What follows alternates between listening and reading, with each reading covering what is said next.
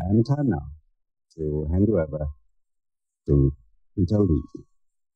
Last night at this time, I gave some advice about locking your doors and windows to make certain that you wouldn't be disturbed. But evidently not everyone heeded my warning. It seems that quite a lot of you received a nasty shock when that door slowly opened with a more than ominous squeak, and those curtains started to flutter so noisily. Caused by the wind, was it?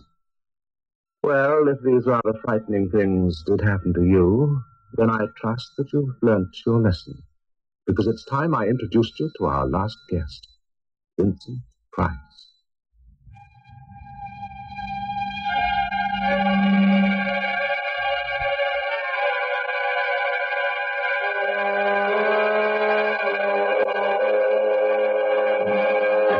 The Price of Fear, brought to you by Vincent Price.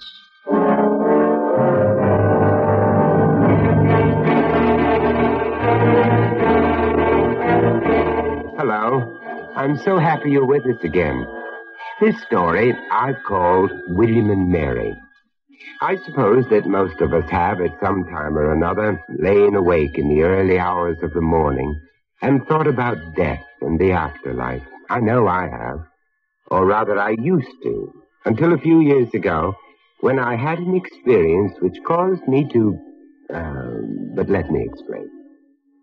At that time, I was living in a small university town. Although I was unaware of it, I was actually living only a few hundred yards away from two old friends of mine, William and Mary Pearl. I say old friends, but in fact I had known Mary when we were students together, and had only met William when Mary married him some years later. I had absolutely no idea that they were even in the same town as I, until one morning, to my utter surprise, a letter arrived from their solicitor, informing me of William's death. He had, it seems, left me a small bequest. Before I begin the reading, I should like to extend my deepest sympathy to the widow of my late friend and client, William Pearl. Thank you. Well, ladies and gentlemen, I shall now read the last will and testament of the late William Arthur Pearl. I, William Arthur Pearl, being of sound mind. As I sat in that rather dreary little office, I found myself staring at Mary. To say that I was shocked by the change in her appearance would be to understate the case. When I first knew her, she had been a lively, pretty girl. Now she had developed a sullen, resentful air, and her whole face gave the impression of having slowly but surely sagged to pieces through years and years of joyless marriage to her husband, William. At first they had been happy enough, but then, as William grew older, he developed a kind of cruel, nagging irritability, which Mary had at first tried to dissuade, then to combat, and finally to accept in silence. I remembered the occasion of our last meeting. Mary and I were sitting in the Pearl flat, waiting for William to return from a lecture. We sat chatting of this and that, and I remember I had offered her a cigarette, which she had accepted and lit without thinking. Oh, what have you done? I shouldn't be sitting, you know. William disapproves. In fact, between ourselves, he disapproves of most things these days. He's changed a lot, you know. He's become almost a caricature of a peevish, pedantic don. I'm surprised you hadn't noticed it. Really, Mary, you exaggerate, I'm sure. Oh, I'm sorry, I'm embarrassing. You are also embarrassing me, my dear. William. Continually refusing to obey my request concerning your smoking. William, I'm sorry. I didn't see you coming. That's blatantly obvious. Otherwise, you'd hardly be smoking a cigarette and discussing me as though I were a delinquent child. This is really my fault. I was asking there's Mary... no need to be gallant, old man.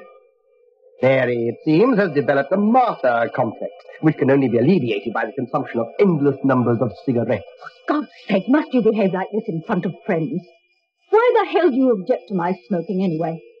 Afraid I'll get cancer? No, it's not that. Then why can't I smoke? Because I disapprove, that's why. You disapprove of so many things, William. Cigarettes, lipstick, alcohol, children. Especially children. Needless to say, as soon as I could decently excuse myself, I left this somewhat painful domestic scene. And after that, we rather drifted apart. Indeed, I was surprised that William had remembered me at all, let alone left me something in his will. I even felt that he had begun to resent my very friendship with Mary. And finally, the voice Mrs. of the Pearl, solicitor broke in on my thoughts and brought me back to reality. I have been instructed to give you this sealed envelope. Your late husband sent it to us shortly before he passed away. Since it appears this might contain something of a personal nature, no doubt you prefer to take it with you and read it in private. Yes, thank you. I think I should. Well, ladies and gentlemen, that concludes the reading of the last will and testament of the late William Arthur Pearl. It remains for me to thank you for coming in, to wish you a good day. Good day. Mrs. Pearl, good day, gentlemen. Mary, dear. I'm so glad you came. It's good to see you again. And I'm delighted to see you again, although I could have wished that the meeting had taken place in happier circumstances.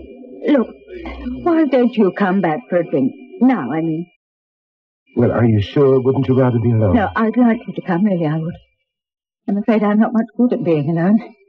And this letter worries me a little. I don't know why. Then, of course, I'd be delighted to come. When we arrived at the Pearls' house, Mary led me straight through to the living room. I remember she didn't even stop to move her coat. As soon as we were settled, she took out the envelope the solicitor had given her and drew out 15 or so closely written sheets. Slowly, she reached into her handbag, took out her spectacles, and put them on.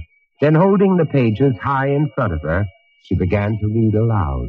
This note, my dear Mary, is entirely for you and will be given to you shortly after I am gone. It is nothing but an attempt on my part to explain exactly what Dr. Landy is going to do to you. I knew it would be something like this. How could he? Mary, what's the matter, man? You've gone quite pale. Who is this Dr. Landy? What did he do to William? I'll be all right. Here, you take the lesson. Read it to me, please. It will make it easier. Hearing all this from a third person. Very well, my dear, if you want me to, but I... Please. Well, of course. Let's see, where did we get to? Yes, here we are. The details of the disease that struck me down so suddenly, you know. No need to waste time on them. As I have lain here in hospital with somewhere between 1 and 6 months to live, I seem to be growing more melancholy every hour. And then, one Tuesday morning, 6 weeks ago, my friend John Landy, the neurosurgeon, burst into my room. William, my boy, this is perfect. You're just the one I want. Hello, John. Well, now, in a few weeks' time, you're going to be dead, correct? Do you believe you'll go to heaven? I doubt it. Well, what's all this about? Hardly a good bedside manner. In a few weeks, you're going to be dead. Sorry. But look, would you be prepared to consider a proposition? I haven't the faintest idea what you're talking about. I'm serious. Oh, go on. I've very little to lose by listening. On the contrary, you've a great deal to gain, especially after you're dead. This is something I've been working on quietly for some years. A long time ago, I saw a medical film brought over from Russia. It showed a dog's head, severed from the body, but with the normal blood supply being maintained. Sounds gruesome. The thing is that it was alive. The brain was functioning. Now, my idea, which grew out of seeing that film, was to remove the brain from the skull of a human being and keep it alive, functioning as an independent unit after he is dead. For example, after you are dead. Good God. I've already completed a number of successful trials with animals, and now I'm ready to try it with a human. I don't like the idea one bit. Keep interrupting and let me finish. Think of it, man. Your own brain, in perfect shape. It's crammed full of a lifetime of learning. Yet soon it's going to have to die along with the rest of your body. It's repulsive. What possible use can there be in keeping my brain alive if I couldn't talk or see or hear or feel? I believe you would be able to communicate with us. But Let me explain a bit more. At the very moment of death, I should have to be standing by so that I could step in immediately and try to keep your brain alive. Are you serious about this? Certainly. What would you do? I should immediately open your neck and locate the 4 arteries, the carotid and the vertebrals. I should then stick a large hollow needle in each. These 4 needles would be connected by tubes to the artificial heart. Then, working quickly, I should dissect out the left and right jugular veins and hitch these also to the heart machine to complete the circuit. Now, switch on the machine, which is already primed with the right type of blood, and there you are. The circulation through your brain would be restored. You would have a dead body and a living brain. But would it function? Oh, my dear William, how should I know? I can't even tell whether it would ever regain consciousness. And if it did? That would be fascinating. Lying there with all your thinking processes working beautifully, and your memory as well. And not being able to see, feel, hear, or smell. Now, wait a minute. I'm going to leave one of your optic nerves intact, as well as the eye itself. I've already constructed a small plastic case to contain the eyeball. And when the brain is in a basin submerged in Ringer's solution, the eyeball, in its case, will float on the surface of the liquid. Staring at the ceiling. Hilarious. But how could I communicate with you? By means of a sensitive piece of apparatus known as an encephalograph, which records the brain's electrical and chemical discharges on a graph. But do you honestly believe that when my brain is in that basin, my mind will be able to function? That I shall be able to think and reason as I do now? I don't see why not. It's the same brain. It's undamaged. You'd be living in an extraordinarily pure and detached world. No worries, or fears, or pains, or hunger, or thirst. And for you, William, a doctor of philosophy, it would be a tremendous experience. You'd be able to reflect upon the ways of the world with a detachment and a serenity that no man has ever attained before. Great thoughts and solutions might come to you, great ideas that could revolutionize our way of life. But look here, I'm not asking you to make up your mind immediately. Sleep on it. Perhaps you would give me a ring tomorrow. I'll be at home. Yes, all right.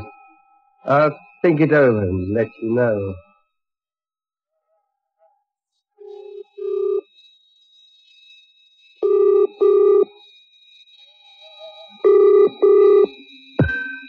Hello, John Lander here. Landy, Pearl here.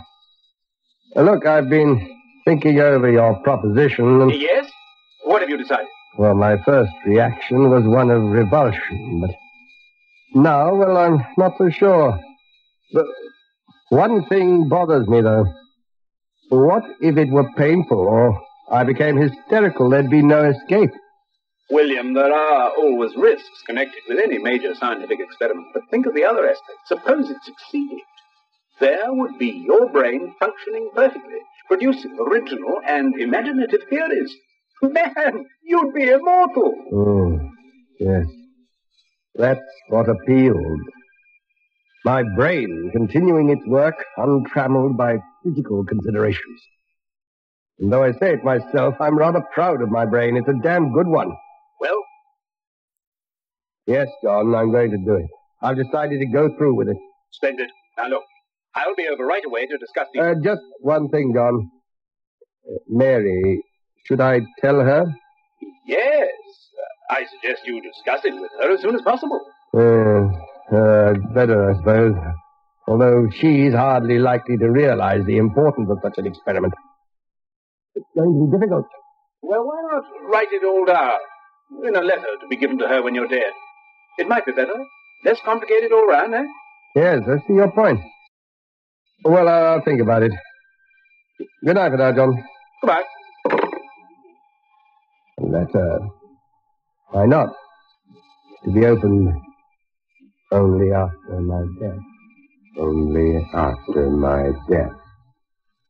Now, Mary, I will not say goodbye because there's just a chance that if Landy succeeds, I may actually see you again. I've tried several times to prepare you for this news, but you have constantly refused to give me a hearing. Please change your mind now and give Landy a call. Your faithful husband, William. Oh. There's more, Mary. P.S. Be good when I am gone. Do not drink. Do not smoke. Do not buy a television set. And incidentally, now that I have no further use for it, I suggest you have the telephone disconnected. Oh, really? Aren't I entitled to some peace after all these years? Oh, the whole thing is just too awful to think about. Awful and beastly. What are you going to do? Oh, what can I do? I must do as William requests, I suppose. I'd better ring Dr. Landy now, right away.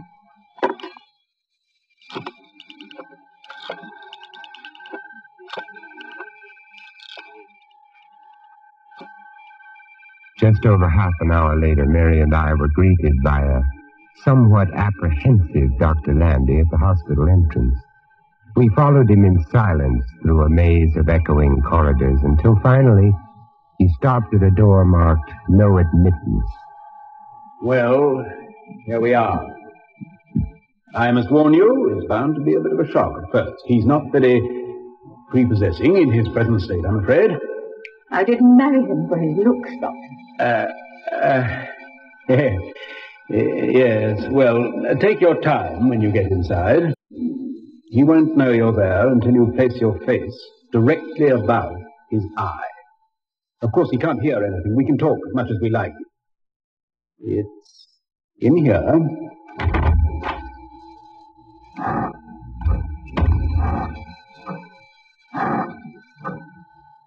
I wouldn't go too close, yes, until you get used to it. The doctor had ushered us into a small, square room. On a high white table in the center of the room was a biggish white enamel bowl, about the size of a wash basin, with half a dozen or so plastic tubes coming out of it.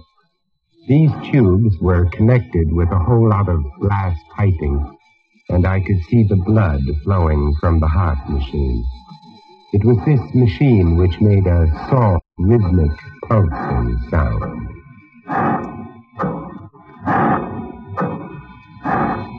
He's in here, in this bowl. Come a little closer.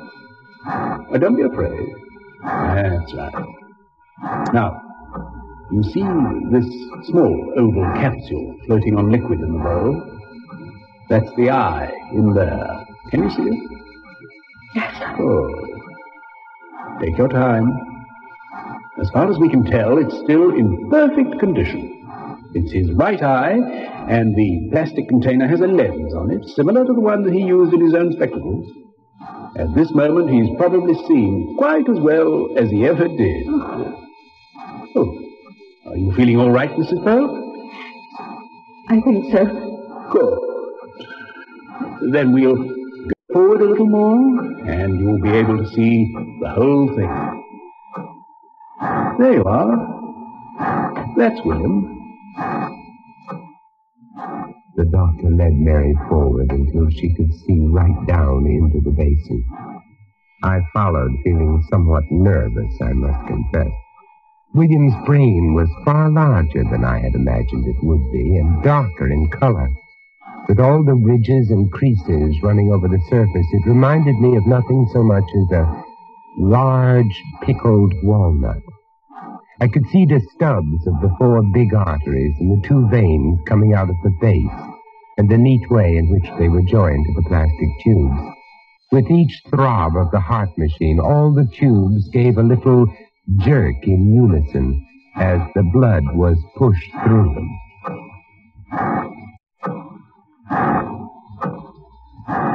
Now, Mrs. Pearl, you'll have to lean over and put your face right above the eye. He'll see you then, and you can smile. I'd say a few nice things as well. He won't actually hear them, but I'm sure he'll get the idea.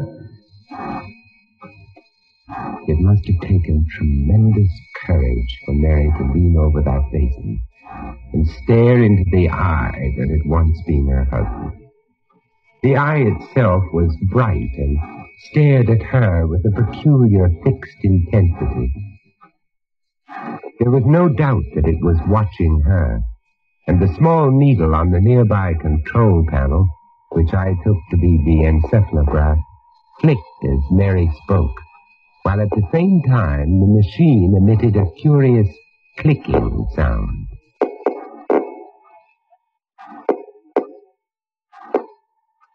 Hello, dear.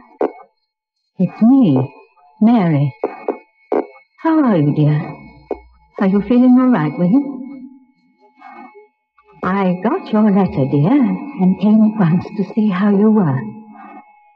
Dr. Landy says you're doing wonderfully well. They're doing everything possible to take care of you, dear. You seem fine. Really, you do. That's excellent, Mrs. Pearl, excellent. How strange. I've been trying to think what it is that's different about the eye. I see it now. There's a softness about it which William's never had. William's eyes used to glint at you, stabbing into the brain almost. This eye has a softness and a gentleness that's almost cow-like. Are you quite sure he's conscious? Oh, yes, completely. And he can see me? Perfectly. Isn't that marvelous? I expect he's wondering what's happened. Not at all. He knows perfectly well where he is and why he's here. You mean he knows he's in the basin? Of course. And if he only had the power of speech, he would probably be able to carry on a perfectly normal conversation. So far as I can see, there should be absolutely no difference mentally between this William here and the one you used to know at home. Good gracious me. You know, I'm not at all sure that I don't prefer him as he is at present. I believe I could live very comfortably with this kind of wisdom. I could cope with this one. Quiet, isn't he? Naturally, he's quiet. Doctor, I do believe I'm beginning to feel the most enormous affection for him. Does that sound clear? I think it's understandable. He looks so helpless, lying there in the basement. He's like a baby. Exactly like a little baby. There. From now on, Mary's going to look after you. All by herself. When can I have him back home, Doctor? Oh, he couldn't have been moved. I don't see why not. But this is an experiment, Mrs. Pearl. It's my husband, Doctor. It is my husband, you know. That's rather a tricky point. Perhaps it would be better if we were to discuss this matter more fully in my office. I mean it. I want him back. Mary and the doctor had become so engrossed in the struggle for possession of William, or rather what remained of him, that they had forgotten my presence completely. I watched enthralled. The doctor was studying Mary as she calmly put a cigarette between her lips and lit it. He obviously regarded her as a very queer fish indeed, even allowing for the bizarreness of the situation. Mary walked over to the window, apparently quite calm and relaxed, puffing a cigarette. Then she walked back to the table and looked into the basin once more. Mary's leaving you now, sweetheart. Don't you worry about a single thing. You understand? I'm going to get you home again. Just as soon as I possibly can. And at this point, Mary paused and put a cigarette to her lips, intending to take a puff. Instantly, the eye flashed, and the pupil contracted into a minute black point of distilled fury. At the same time, the needle on the graph jumped, alarmed.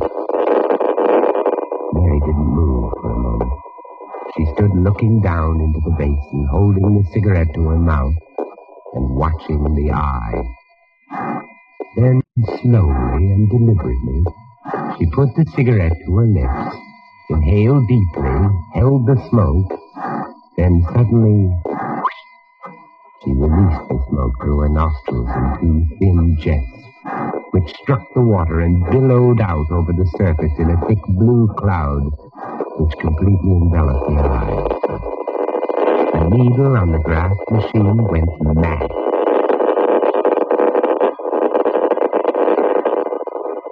The doctor, who had been standing with his back to Mary since she crossed to the table, turned suddenly, aware that something had happened, but not knowing what.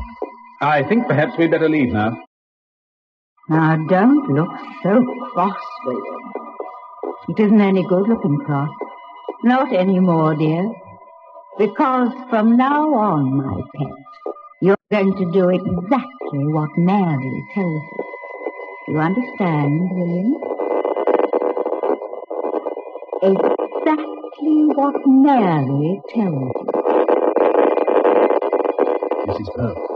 So don't be a naughty boy again, will you, my pet? Naughty boys are liable to get most severely punished. That's enough, Mrs. Pearl. Yes, of course. Goodbye, darling. I'll be back soon. Isn't he sweet? I just can't wait to get him home again.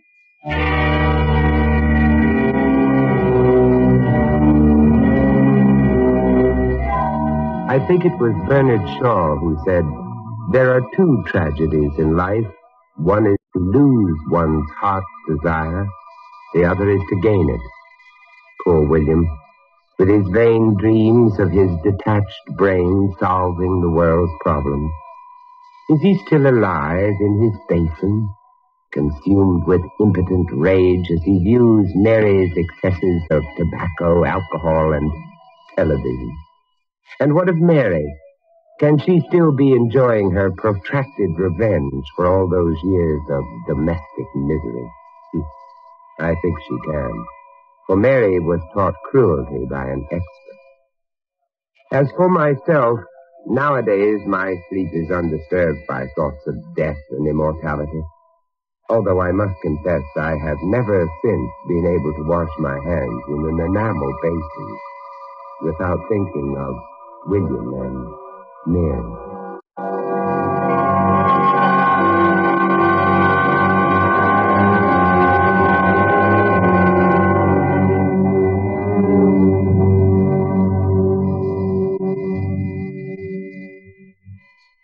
That was Vincent Price, bringing you The Price of Fear. Also starring in William and Mary were John Barron, Gerard Green, and Hilda Schroeder, with Terry Scully. William and Mary was first recounted by Roald Dahl, dramatized by Barry Campbell, and produced by John Dyer.